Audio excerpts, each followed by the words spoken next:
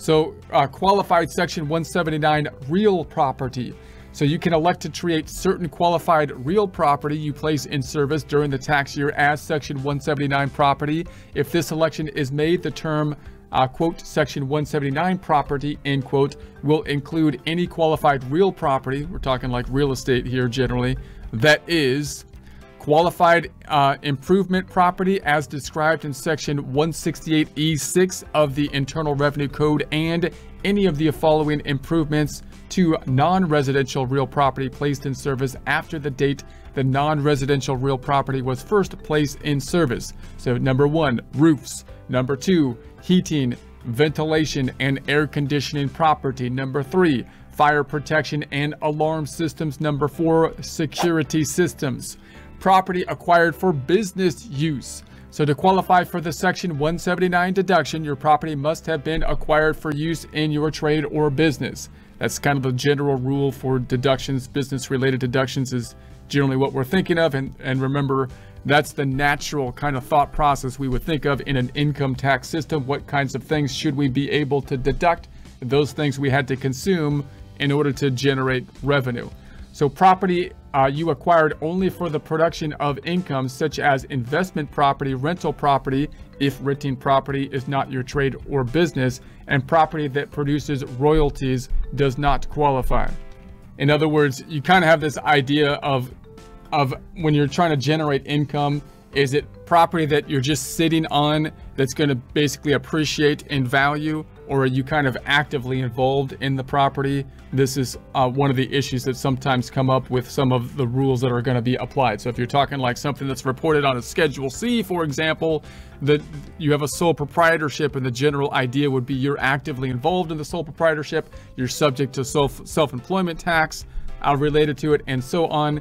But if you buy property that you're just holding on to and hoping it appreciates in value, and you're not actively kind of involved in it, that would be kind of thought of more as a passive type of investment situation.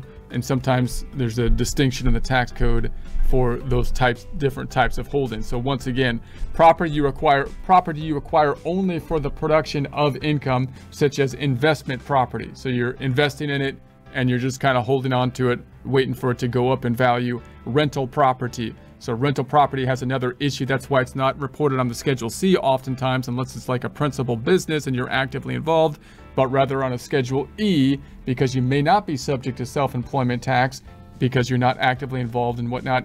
However, you could have passive income rules and whatnot related to it. So if renting property is not your trade or business, that's why that exception is there. And property that produces royalties does not qualify. So partial business use.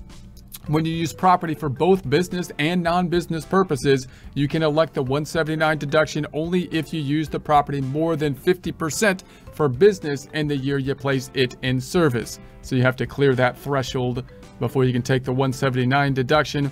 If you use the property more than 50% for business, multiply the cost of the property by the percentage of business use. Use the resulting business cost to figure your Section 179 deduction. So now you're going to have to think about, you know, what the use is, a percentage usage that is business versus professional, so you can properly calculate the 179 as well as the normal depreciation typically you would think. So example, May Oak bought and placed in service an item of 179 property costing $11,000.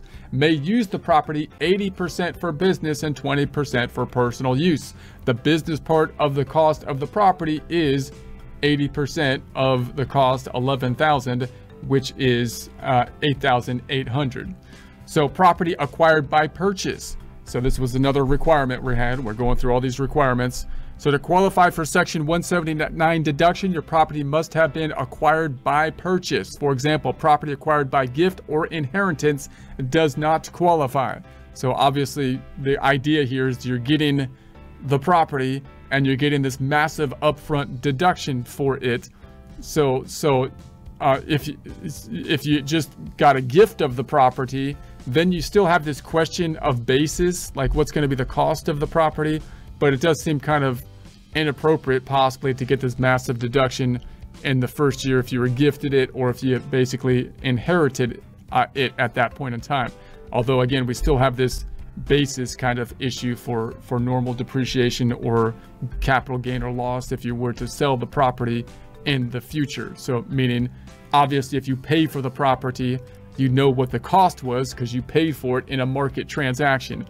If it was gifted for you, then what are you going to put it on the books as? You would like to put it on the books at the highest basis possible, because that allows you possibly depreciation, if not 179 deduction in the future. And when you sell the property, it will lower the amount of gain or increase the amount of loss at that point in time. But usually you would think in a gift, you might have to take on the basis of the person that gifted it to you. And that person might have bought the property way far back in history, which means they might have a fairly low basis, which usually isn't as good. In an inheritance, if someone dies and give you the property, because their inheritance may be subject to like estate tax, then it might be taxed when the person dies if they're wealthy and individual. And at that point, if they inherit it to you, you might get a step up in basis, is what they call it. So now you might be able to put it on the books at a higher base. So you can get into that. There's a whole nother kind of issue, but not subject. You can't do the 179, so you have to buy it for 179. Property is not considered acquired by purchase in the following situations. 1, it is acquired by one component member of a controlled group from another component member of the same group.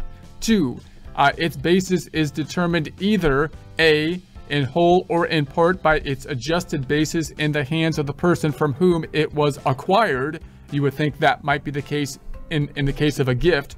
This first one seems kind of like it's a related party transaction kind of thing, which means it might not be an arm's length transaction type of thing. That's why that's an issue, because it may not be a market transaction, is my interpretation at least. B, under the stepped up basis rules for property acquired from a descendant. So that sounds like an inheritance situation where you got a stepped up basis, but you didn't buy it generally. 3, it's acquired from a related person. So now you've got this related person thing, which means that it might not be a market transaction. So 1 and 3 look similar. Number 1 says it is acquired by one component member of a controlled group from another component member of the same group.